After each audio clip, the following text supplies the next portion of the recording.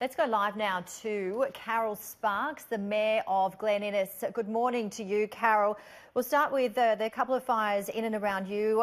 We are looking at watch and act fires. As Emily just mentioned, our reporter in Foster, no emergency warnings as yet, but still a number of out-of-control fires where you are. Can you tell us the mood, what it's like? We've just heard 3 people have tragically died from the bushfires and a couple in your area, unfortunately.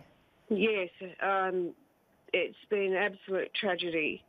The fires are still raging. It looks today's clear. The wind is already up, but it's a bit cooler. So it's when those temperatures rise that the real damage happens. But some of those out of control fires are very near us and in the Washpool National Park, which is terrible. Carol, how would you describe the mood amongst the people of your town and your area? Oh, we are devastated. We're still reeling from the shock of it all. I went down and I was allowed to go down. The RFS took me down yesterday with my family to have a look at the damage that has been done on the community. The school was still on fire and the RFS was still there. Some of the buildings had been saved, but yes, there's a lot of damage. A lot of damage at my own place, and it was just devastating to see it all. And the people that have passed away, police were down there investigating the scene, and yesterday afternoon somebody else made it to the community centre who was badly burnt. So, yeah, it's just devastating. The animals are all lying on the ground dead. It's just awful, and it's a big mess, basically. It's just tragic, Carol. We're seeing some unbelievable scenes coming through on our screen at the moment. We spoke to the New South Wales Rural Fire Service Commissioner yesterday, Shane Fitzsimmons, and he described the number of fires that they were dealing with on Friday alone, where we had, the 17 emergency warnings and the elevated fire danger ratings. Basically, he was saying that it's burnt out more country than the entire fire season of last year, and it's certainly giving us indications, seeing on screen and hearing what you're saying. I'm sure you've never seen anything like this before, because that's what we're hearing from so many people. That's right. When we went down yesterday morning, there was fires on the way down the big hill, and we could see them burning at the side of the road. But by the time we got back, we had a fire go over our vehicle. We couldn't hardly see the road. It was absolutely horrendous.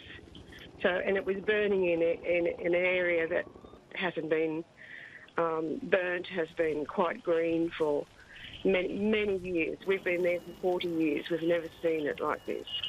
Carol, sometimes in these times of catastrophe, you do see the might of human spirit. Some of the volunteers that are leaving homes in and around your areas and other parts of Australia who are putting their lives on the line to save others. Yes, our little group was stuck down there at the worst of it on Saturday and Friday, and we had the Red Range Fire RFS there with us. We only had 2 fire teams there with us. The Waitalabar Rural Fire Brigade has worked non-stop for weeks. They are just an amazing crew. And yesterday we were stuck. We had a huge tree across the road, and these boys came and they cut this massive tree with it looked like a really miniature chainsaw, and they cut through it in a matter of, half an hour. They were amazing. They're just amazing people. And a lot of people, you sort of don't get the full context, do you, sometimes? Young families, older people, the whole emotional toll of an episode like this. Yes, we're absolutely reeling, personally and community-wise. As the Mayor, it's hard to comprehend everybody's particular circumstance, and I thank everybody for their donations and their offers of help across the whole community. Carol, Carol, thank you so much for your time, and we wish you and everyone affected by the fires all the very best. Such an emotional time, as you mentioned, but you're all there looking after each other, and we wish you well for the future with these horrible conditions that are on their way as well.